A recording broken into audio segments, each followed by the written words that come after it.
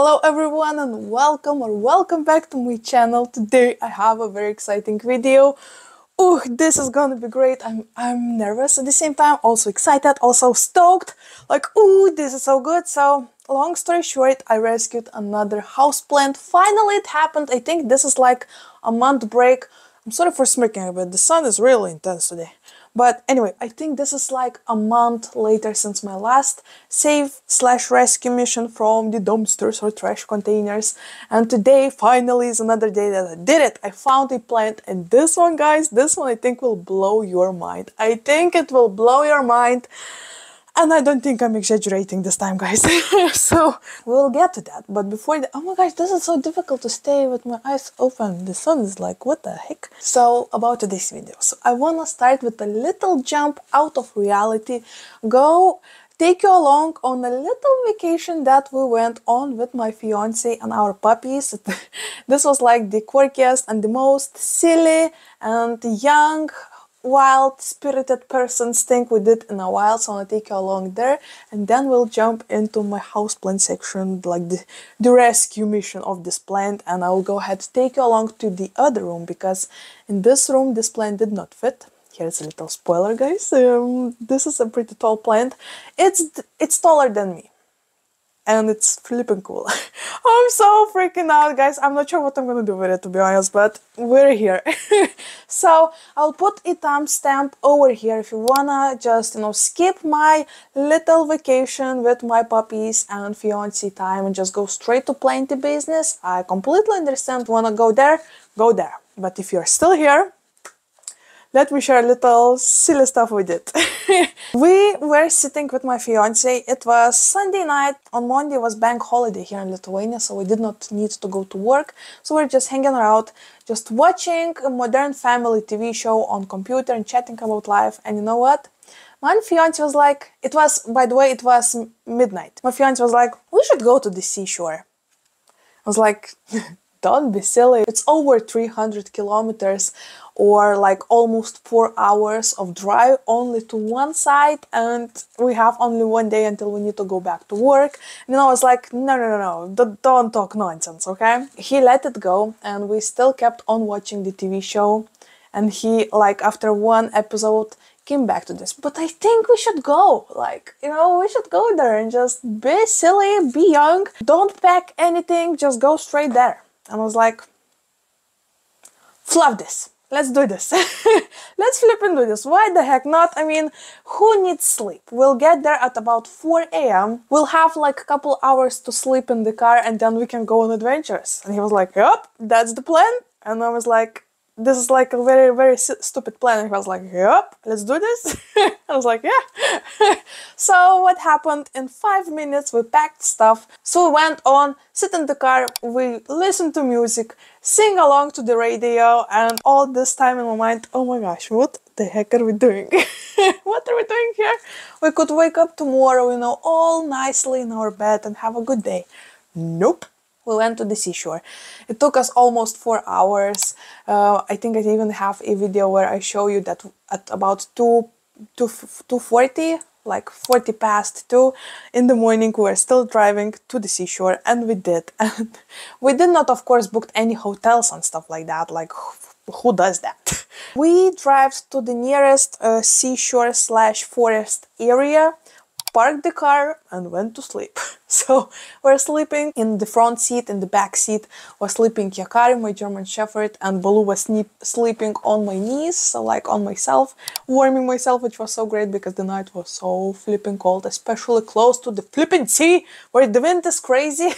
But we did it, and you know what? We went to sleep at about 4 a.m. and woke up at about 6 a.m. So we woke up after 2 hours of nap in the car, which, let me tell you, to my back wasn't the best decision ever, but anyway. But the coolest stuff was that we knew that we're sleeping next to the sea, so like about 50 meters away from us is flipping seashore.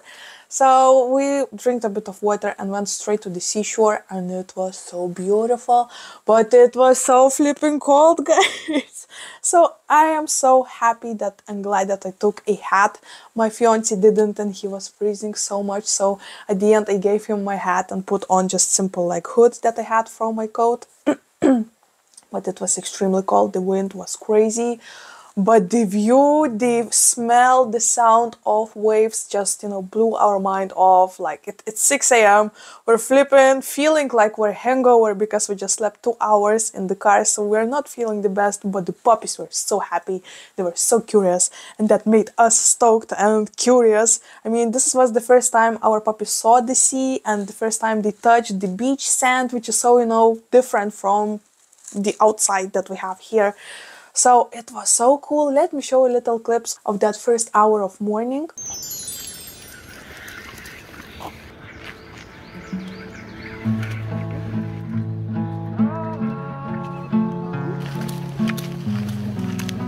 Whoa, look at those mushrooms.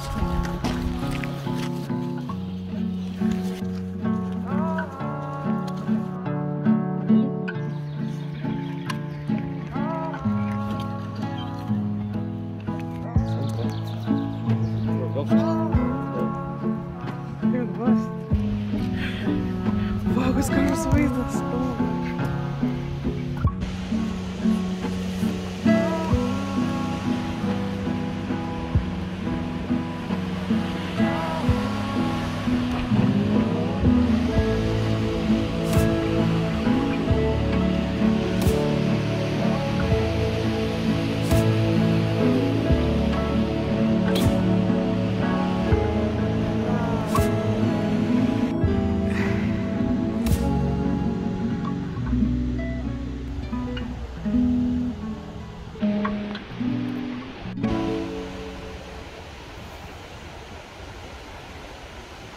So yeah, it was really cold, as you can tell from us. We're just like, just trying to stay warm and positive, but it was not going well. So we decided to drive to the nearest shop and look for a hat for Agnes, at least for a hat.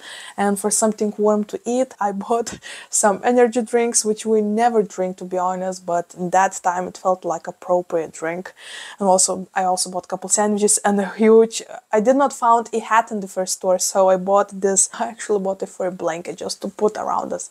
And then, you know what, I thought we still need a hat. This is way too cold to be on the beach. So we went to another store. We did found a hat, which is a bit funny because it was the flag of Lithuania, very patriotic hat, but there were no other options, and you know what, it worked, it was warm. And we went back to the seashore and spent like 3 hours there just playing with puppies, running around on the shore, hiding from the wind from time to time in our blanket, and it was the best time ever.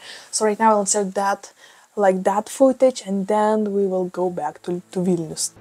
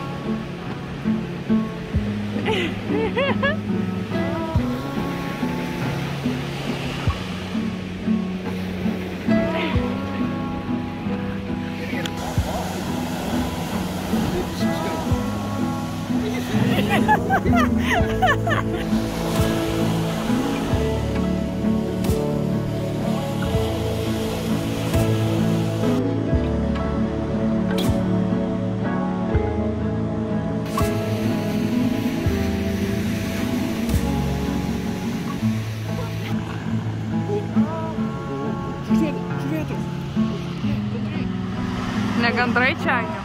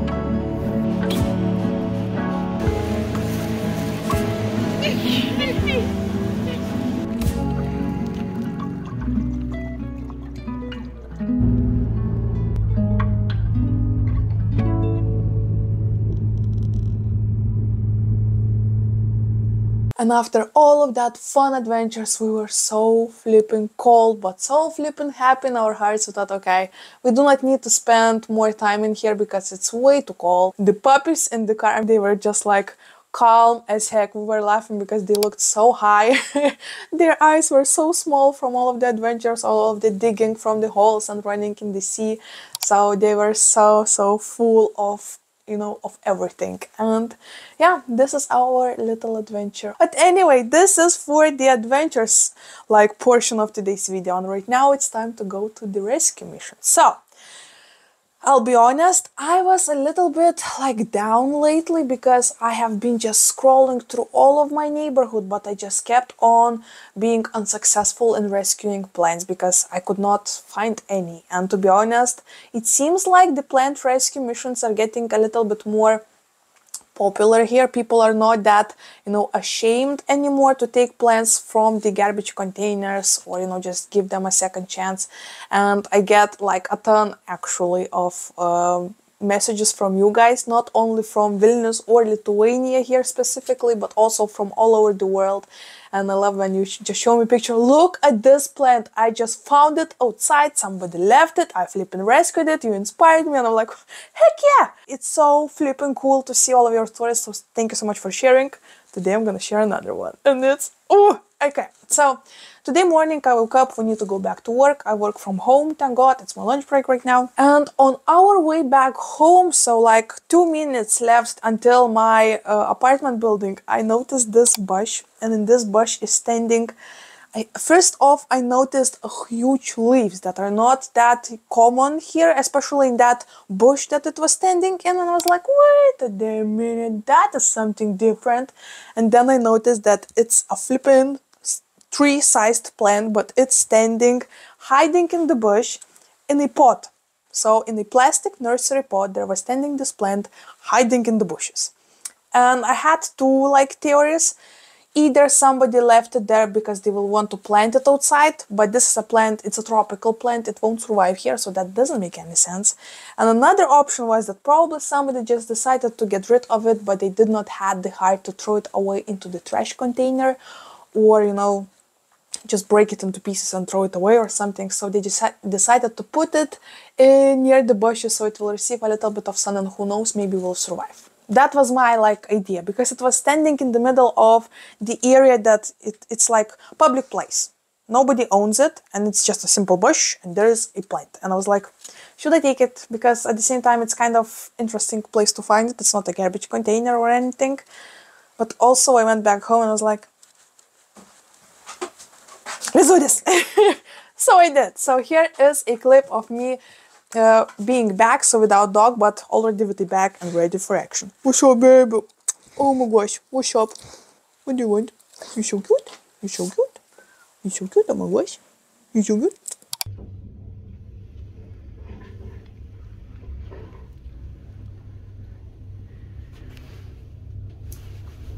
Ta-da! This is huge, guys. So right now it's actually standing in my other room. So I'll go to my other room. Somehow I'll try to put a camera setup out there and we will go through this plant. I will show you all of the leaves, all of the branches. I think I want to give it a shower just to clean off somebody else's home's like dust and make it like a fresh start for this plant. And I also think I want to repot it because it's growing in this very weird soil mixture. It looks like somebody just digged some dirt outside and put it in the pot, which is not ideal. And also it has ants. So, I mean, I think maybe they already ran away into my apartment. Nobody knows. While it was standing, you know, while I was working the first part of the workday. Anyway, let's get to another room and see what we will do with it, because it's something.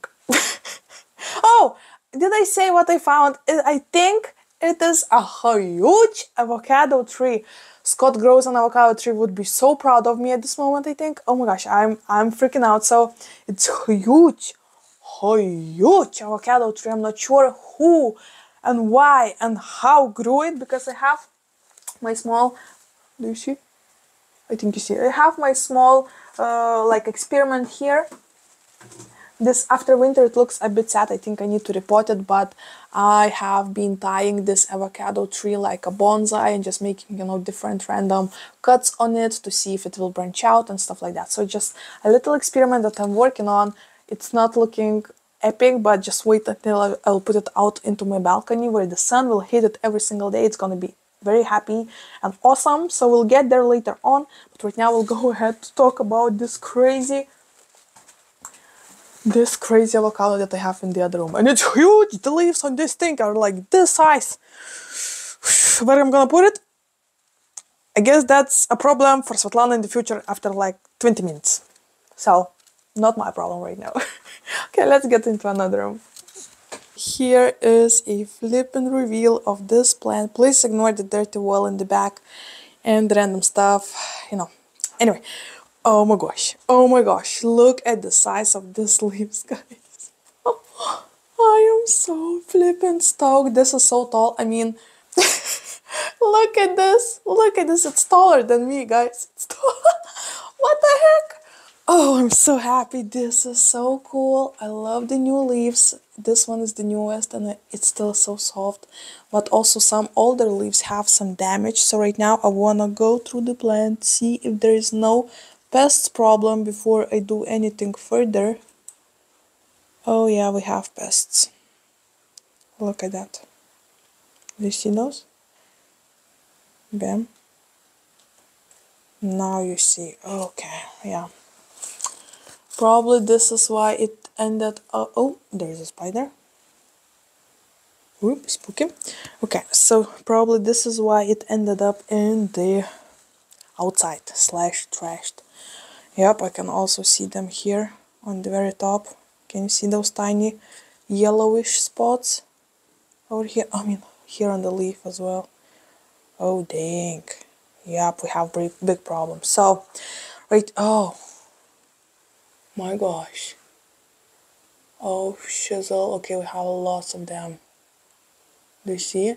All of these brown spots, it's not a part of this tree. These are pests. Oh, yikes. Okay. Yep, the problem is bigger than I thought. Who's our baby? Who's our baby number 2? Babies. Anyway, okay, yeah. Okay, let me think. I also can see that here is a small branch coming out as well. Oh my gosh, look at all those pests. Okay, let me think about it. Also, the soil.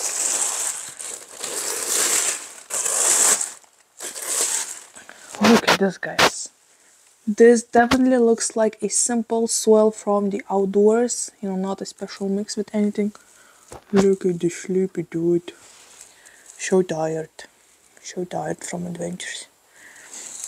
This one. So tired from adventures too. So adorable.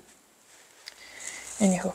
A few moments later. Alright, so right now I actually went through the internet just in case. I had my suspicion that this was scale, but just in case, you know, like measure your whatever you're sewing 10 times and cut it only on the 11th time. This is what my grandma used to say. So I went ahead, checked, and this is flipping scale. I'm not that scared of this pest, to be honest, because I had some experience with it and they seem to be really easy to get rid of. Also, they're not that hard, so just simple rubbing alcohol should do the trick. The worst case is that this plant is kind of infested in the small crevices where the leaves are still pretty like thin and gentle. So what I want to do right now, what is the plan? To go ahead, find my rubbing alcohol and put it on the wipes and just wipe as many of those damn scales as I can find, and the rest of them will be like cured by the pest treatment I have. So I have this liquid that I put into my watering can and I water the plant, and the plant soaks in that poison, which is not poisonous to the plant itself. So it's not a problem to the plant, but it's a problem and it's a poison to the pests. Scales included. The plan is to go ahead right now to rub off as many of the pests as I can find, and then I will go ahead to prune some leaves because some of them are already on the edge of extinction, already browning and not that beautiful. Also infested, like horribly infested with scales, so I'll just cut off those. This will make my life way easier and I mean, there is no purpose to keep those leaves that are looking horrible and are not helping the plant whatsoever. And then I'll go ahead and repot the plant into the new soil, and this is the plan. So let's go ahead, go into my bathroom and do this part.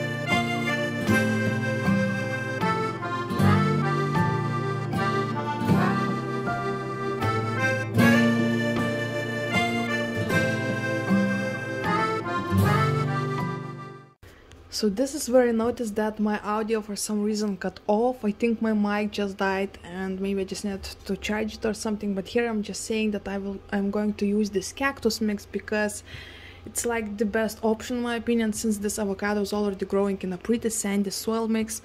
This one should be a nice addition in my opinion, and also I won't be adding anything else. And yes, I might be afraid of all of the crawly creatures, you know, that came into the spot while it was standing outside, like ants and other bugs. But also, since I'm going to use this anti-pests treatment, in about 10 minutes I am not that worried about them. So I'm just gonna plop it out of the spot and put it straight into the new soil mix without playing around with the roots, since the avocado trees in my personal experience are pretty tricky, pretty difficult to work with. So I think this should be like the best decision I can make right now. So the worst thing about this is that I could not anyhow take it out of the spot. It was just completely stuck. The soil mix felt like a rock piece, so it was just not impossible to like make the roots not so hard around the pot, and I was hitting it and playing around, but nothing was working. So I knew the only choice for me right now left is to take a knife, is to cut the pot and take the plant out like that, because since this pot wasn't special, it was simple nursery plastic pot, I was not that scared to, you know, of losing it. The main point for me was to save this avocado and do not play with the roots as much as possible. So let me take my knife. Okay, so here I am coming with the knife. Yakari is a bit worried what the heck is going on. But you know what, there was no other flipping option. So this is actually what really helped and made the whole process so much quicker. So I'm really glad I just grabbed the knife and went for it. And that's about it, guys. I just repotted, plopped it straight into the new pot, since in the last pot, the old one, the soil level was pretty low.